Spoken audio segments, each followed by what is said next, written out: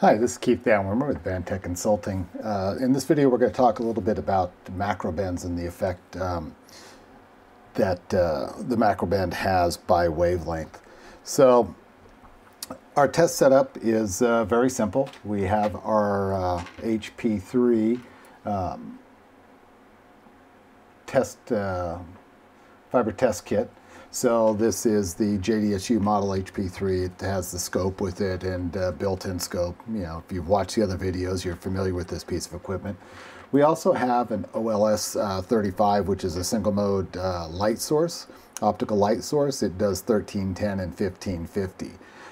All of the connectors have been cleaned already. So as you know, I'm a big fan of cleaning before we connect anything. So everything's been cleaned.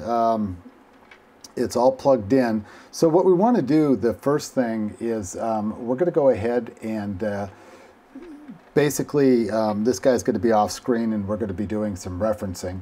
So let me see if I can get this all in here. We'll kind of zoom this in a little bit and get this as best as we can. So this right now is set at 1550 nanometers. So you notice we have a -12 on there. So right now it hasn't been referenced. So we just hold down the dB, it flashes reference, and now it's zeroed. So what this has done is this has actually zeroed out these two connectors and the fiber here. So if we were doing an actual test, we would have a bulkhead adapter, two jumpers connected up to that bulkhead adapter, reference everything out. Then when we move these to either end of the fiber, these jumpers and the test cords and the connectors wouldn't be influencing our loss measurement. We'd only be measuring the connectors and the fiber link or fiber span.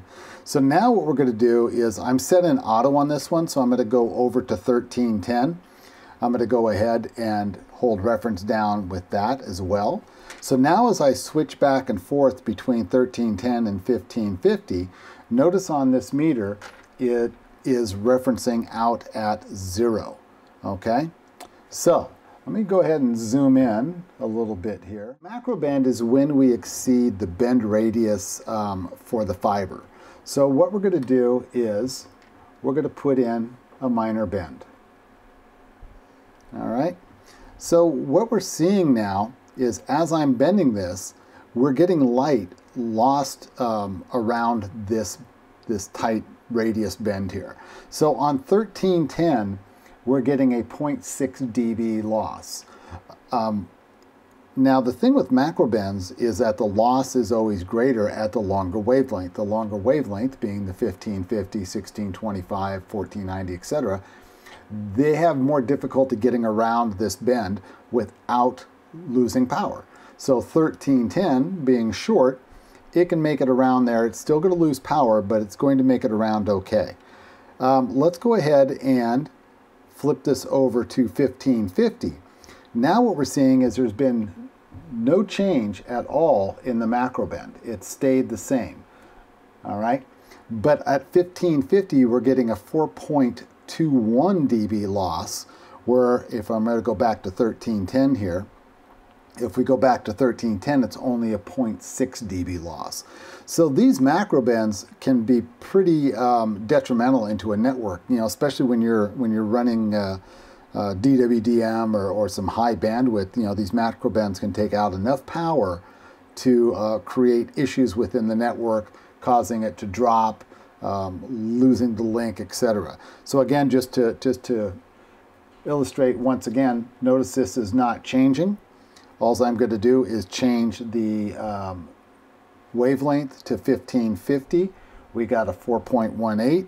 We change the wavelength back to 1310, and we're dealing with a 0.56, 0.6, okay? So that's a macrobend.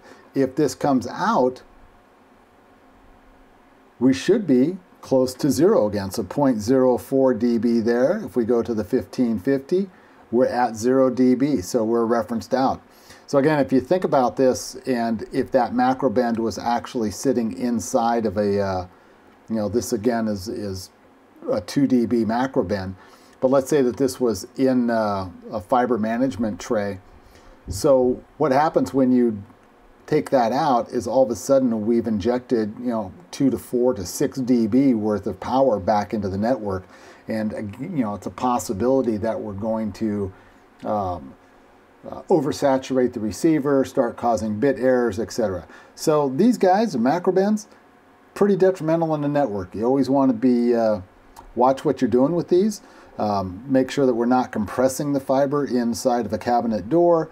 Make sure that we're utilizing all of the fiber management. So that's it on the macrobends. Remember, whenever you're utilizing OTDRs to shoot your fiber, you always want to utilize at least two lambdas, one short, the 1310, and then one long, which would be the 1550. So I hope this helps.